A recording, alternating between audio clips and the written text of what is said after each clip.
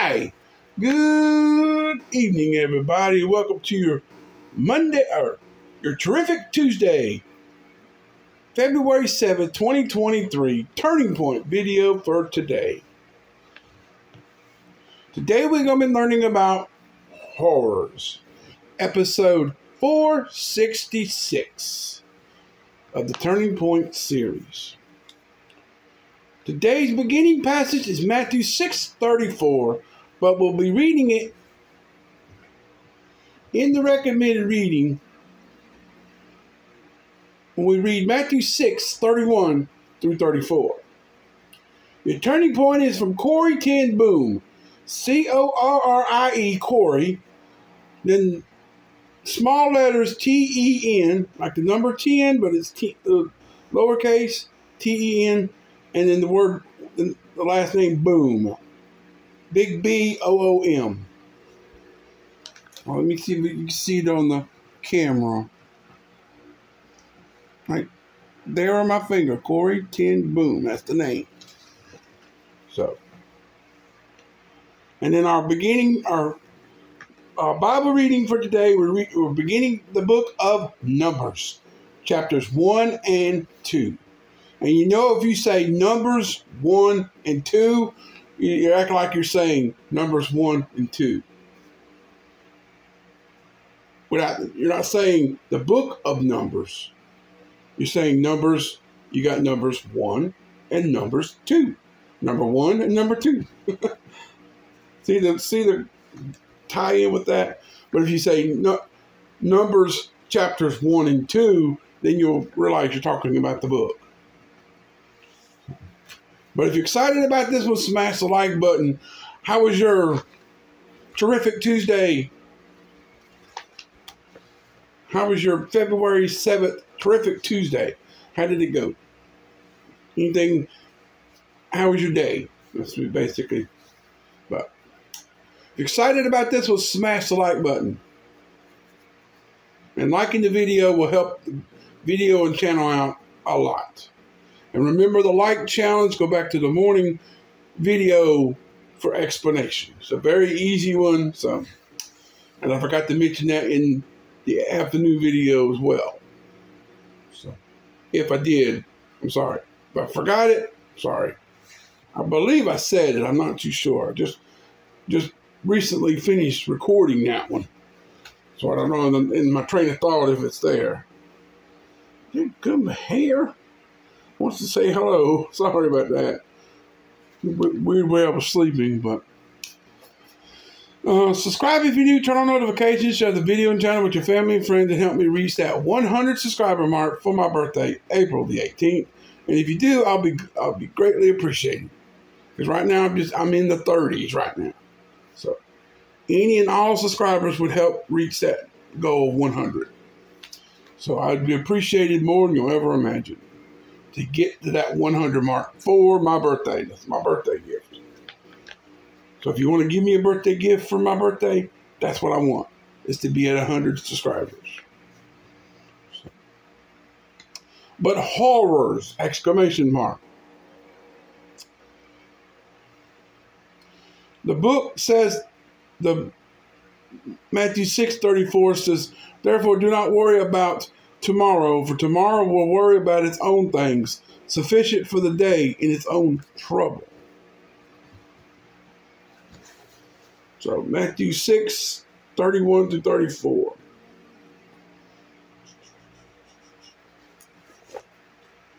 Almost turned right to it.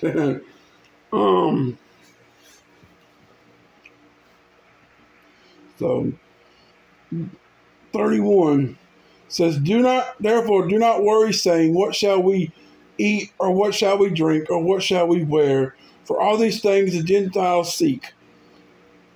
For your heavenly Father knows what you need, that you need all these things. But seek ye first the kingdom of God and his righteousness, and all these things shall be added unto you. That's a good memory verse, 6:33. Therefore do not worry about tomorrow, for tomorrow will worry about its own thing. Sufficient for the day is its own trouble. Yep, same verse. So recently, a website offers tips to help people calm down if a horror movie triggers their anxiety. Horror movies are designed to elicit emotions like fear and stress, which can cause panic attacks. Movie makers use a technique called jump scare to shock viewers and make them jump. The scenes can result in nightmares and generate anxiety. So most of us would say their easy answer to that: don't watch horror movies. I can watch a horror movie now and it won't scare me. It ain't like the movies that I grew up on. Like Nightmare on Elm Street,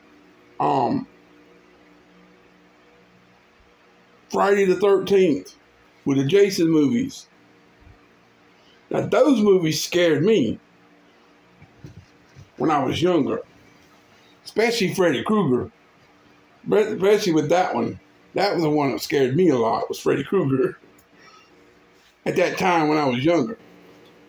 But these horror movies nowadays, I see previews for them. It's like, they don't know how to make a crazy horror movie. Now, it might scare people these days that's never seen the older movies.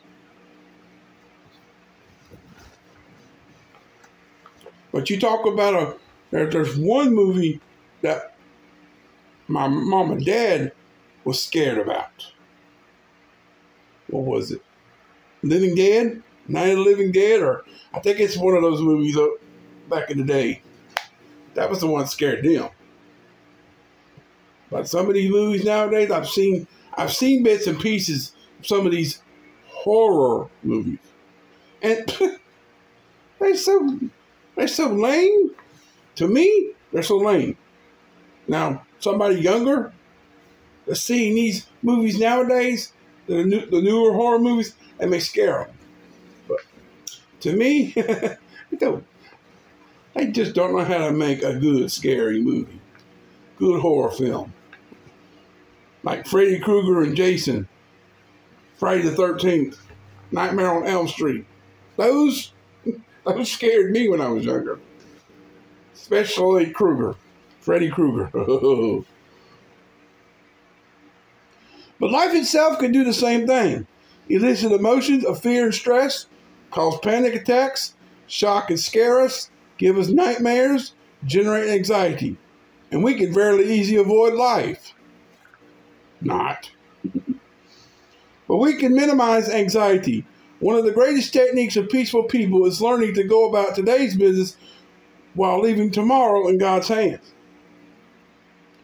As you focus on what God has placed in front of you today, the giant of worry about the future will fade.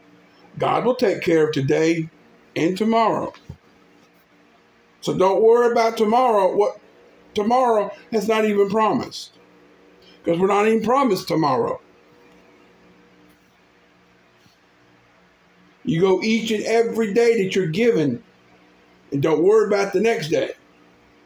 Even though you may plan to do things in the future, but you may never get to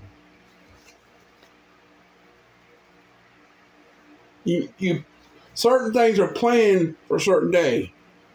Now, if we get to them, we get to them. One little hair, don't want to stay down. But Corey Ten Boom, with our Turning Point, says, worrying is carrying tomorrow's load with today's strength, carrying 2 days at once. It is moving into tomorrow in the head of time. Worrying doesn't empty tomorrow of its sorrow. It empties today's of its strength.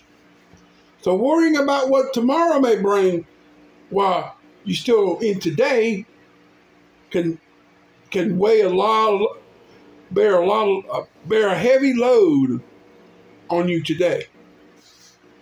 So don't worry about what tomorrow may bring. Worry about today. Tomorrow will come if God wants it to. So the things of tomorrow will come if God allows it to. And when you wake up each and every day, you thank the Lord for another day. So that's all I have for you today. A little longer than the other two videos. That's fine. Because I had some rambling about certain things. I get that way. If I get on a certain subject, I'll talk about it for a couple minutes. But that's all I have for you today. I love you. I appreciate you. Thanks for watching. Hope you enjoyed it. Keep on keeping on and trusting God, and He'll keep you safe in all you say and do. 2023 and beyond. And until tomorrow, peace out, everybody. So long, farewell. Come back tomorrow for another glorious Hump Day Wednesday, and we'll see what God has in store for us tomorrow, including the series video number 141 in episode 984, part 1, in the I Wills of Christ, beginning with Mark 141, compiled from Henry M. Morse. We'll see that tomorrow morning after 7, hopefully. And then tomorrow's afternoon video, after 1, part 2 of episode 984, we're going to be learning about God's arms are open, from Jennifer Benson Shope, derived from 1 John 1, 5 through 10. And in tomorrow's Turning Point, excuse me, episode 467, we're going to be learning about 12 lights, or 12 laughs, excuse me. Luke 6:21 is the beginning passage, but we'll be reading it in the recommended reading, Luke 6:20 through 23. Our turning point is from Henry Ward Beecher, Beecher, and then there's a footnote at the end of the second section, the one right there on my finger, the section right here, there's a number there. And then our Bible reading, we're going on with chapters 3 and 4 of Numbers. So stay tuned for those. I'll get to those later tonight, hopefully. Hopefully I'll get them in time to be able to get them all done and have them set, ready to go for the right times tomorrow. So with that said, God bless everyone. God bless America in 2023. And I'll see you tomorrow. So until tomorrow, me and Baby Yoda, we out. So have a great rest of your evening, and we'll see you tomorrow. Goodbye, everybody. Have a great rest of your night, and we'll see you tomorrow. Goodbye, everybody.